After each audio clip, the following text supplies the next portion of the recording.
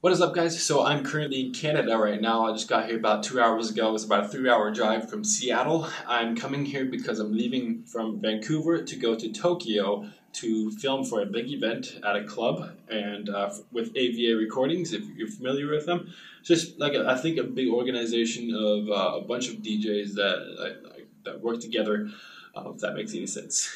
He saw some of my work on social media and reached out to me. He's like, "Hey, can you come film one of our shows?" I was like, "Sure, why not?" And it was more of like the smaller shows, but he mentioned that one of his biggest shows is going to be in Japan. I'm like, why not go big and go for Japan? So that's why I'm here. I'm leaving literally less than 24 hours. I'm leaving tomorrow. It's going to be about a 9-hour flight. And I thought, why not just throw a little quick video for my GoPro to show you what I brought in my camera bag to use on this whole trip.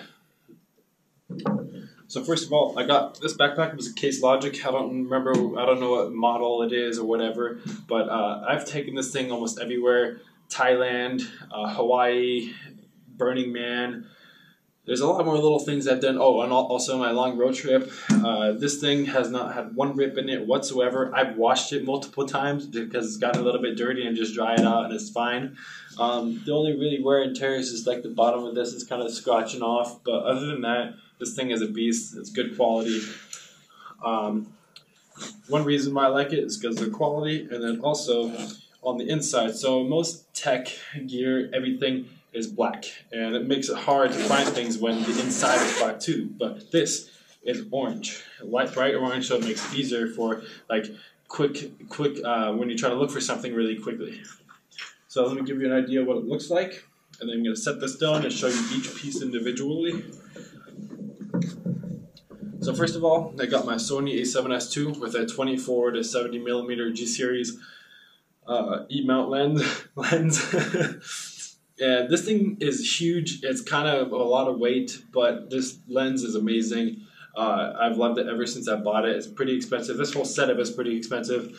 The Sony a7S II is a beast. I've had it for over a year now, and there's no way, like, I love how small the body is itself. If you have a smaller lens, that would even be better. But the video quality, the sensor on this is great. That's the main reason why I got it, and also it does great pictures as well. If you see on my Instagram, other than the GoPro and drone shots, it's all been shot on my Sony. Yes, it is a little heavy. It is a little too big, but it doesn't bother me. You kind of get used to it. Next off is, I normally carry like maybe 1 or 2 lenses, but this one is mainly just this one. It's a 14 millimeter prime lens, so you got to do like manual focus and manual aperture. I have the Sony a7S II, which is a full frame, so the 14 millimeter is a true 14 millimeter.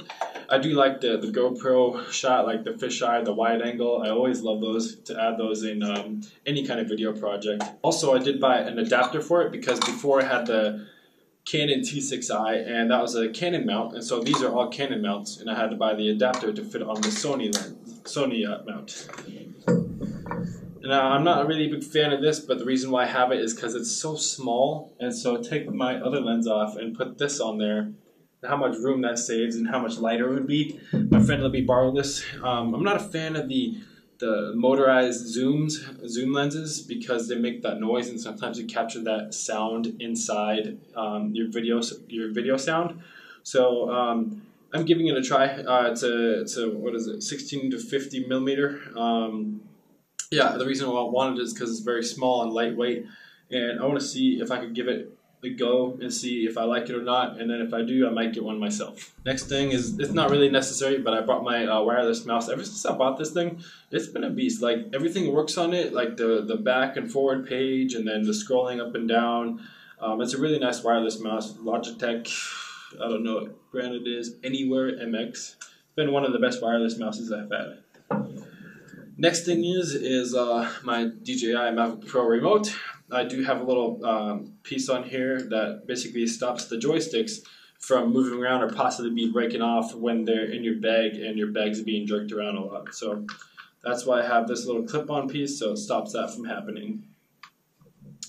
Under that is my charging cable for my laptop. I'll get to the laptop in a second, but the reason why I have this in here is I don't want it in my check-in. Reason for that is because sometimes there would be a situation where I would be using my laptop and the battery dies and I don't have my charging cable, so it'd be in my check-in and it'd be somewhere in the airport. That's why I always want to carry this around in case I need to do some work and it takes a couple hours. Like say I'm sitting in the airport for a long time and that time I could use to edit something. So that's why I have that. I've got an SD card case and keep my SD cards in. I do have the Mavic Pro drone itself. The reason I got this was because it fits in my camera bag, folds up. The folding idea was the reason I bought it. I downgraded from the Inspire 1. The Inspire 1, if you don't know, is like a way bigger drone. It folds, the arms fold, but it doesn't fold to make it compact. But it was a really badass drone. I just didn't like having to carry a whole separate big case just to get those aerial shots. So sold that one and I bought this guy, and I've never been more happy. This thing has been to Thailand with me, to Maui. The only thing I don't like about it is, the one thing I noticed as soon as I started flying this is much smaller, much lighter.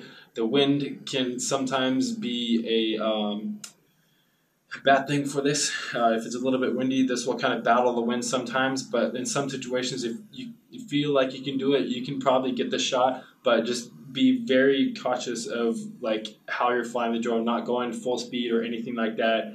That was definitely one of the downsides about this, but other than that, folds, fits in your camera bag. I've loved this thing ever since I got it, and I've gotten a lot of amazing shots with it. You can shoot 4K, you can take pictures. One of the things I like about it too is the portrait feature where you can shoot up and down, because like Instagram, you can do the portrait, the layout portrait, and sometimes I like those because it fills up the page when someone's scrolling by it, and you'll be able to like see the picture a lot longer, if that makes any sense. If you have Instagram, you know what I'm talking about. This has been one of the coolest drones I've had yet. DJI is supposed to be announcing something tomorrow. I'm hoping it's like a version 2 with maybe a better camera and maybe like a better quality camera. I like the camera on this, but let me show you.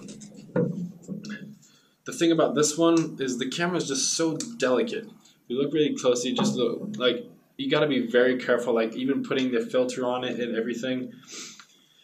I always feel like I'm surprised I haven't broken it yet, but let me put this back on. I'm hoping they announce like a number 2. Maybe you can shoot 4K 60 frames. I don't know. But tomorrow I'm gonna try and watch the live. I think it's a live show or something like that.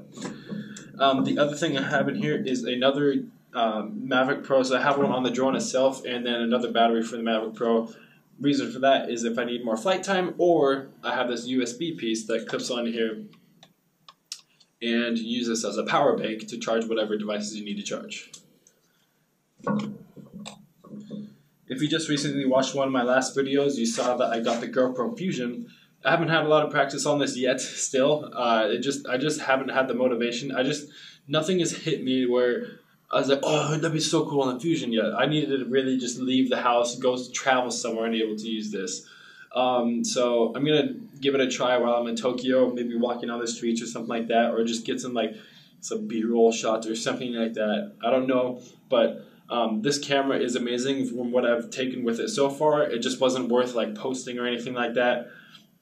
A 360 camera, take pictures, whatever, video, and the main reason why I got it is for the over capture feature, where it's not 360 video, it's actually a video like picking up the shot of that 360 video. So I'm not a fan of like the VR where you have to look around and say you're laying in bed and that was the time you could watch a video, like you're relaxing.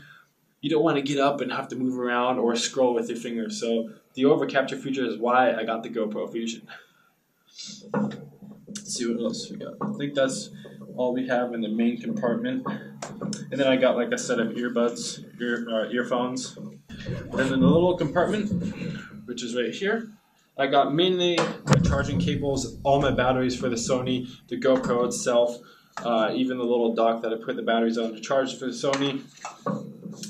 Yeah, just little charging cables like the USB ports. And that's it for that. Then on the side, in the back is my laptop. This thing, I switched from the GoPro, or not the GoPro, I switched from the MacBook Pro. I don't remember what year it was. I think it was 2015. It was just getting too slow. I started editing some 4K stuff, and it was just being really slow, choppy, and I couldn't edit my workflow like just smoothly. It was all just like duh, duh, duh, duh, duh, and then freeze for like 5 seconds, and then it'll continue playing. So I got rid of that, and my friend recommended this one because the processing speeds and all that. This laptop is usually meant for like gamers. It's by Razer.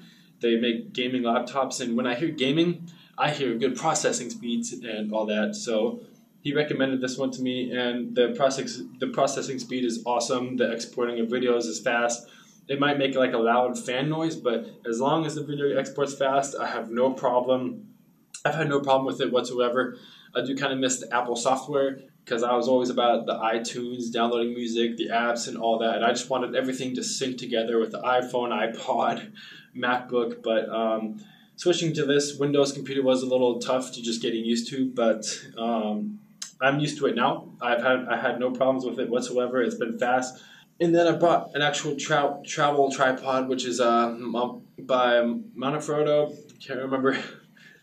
In my check-in bag. That's because I don't need that in my it's not electronics, so I don't need that in my carry-on, because if this is going to be my carry-on, I have stuff in my check-in. What do I have? My drone cable, or my drone battery cable in my check-in as well, because I don't need that. I don't worry about that until I get to Tokyo or whatever. I do have this light over here. It is a battery-powered LED light. I'm bringing that for the club in case I need to brighten up the scene that I'm filming. It might be too dark. I don't know how many lights are inside the place, so I got to make sure I have good lighting. Other than that, it's just clothes, and that's all I have. So, yep, tomorrow I'll leave for Japan, and I hope you guys stick around for the adventure. I think the next video after this would be what my experience was like going across the border into Canada. I wasn't sure because it was my first time going. It was pretty easy. All I needed was a passport, but he asked me a lot of questions, and I was like, oh god. I kind of wanted to show people what it's like if you haven't done it already, what it's like to go through the border, what you expect, and same thing with cell phone. I know like some carriers they charge extra to go across the border. All that's in the next video. So I've been talking a lot. I have a lot of energy. I'm excited to leave tomorrow. It's going to be so fun, and hope you guys stick around to watch it. And let's do this.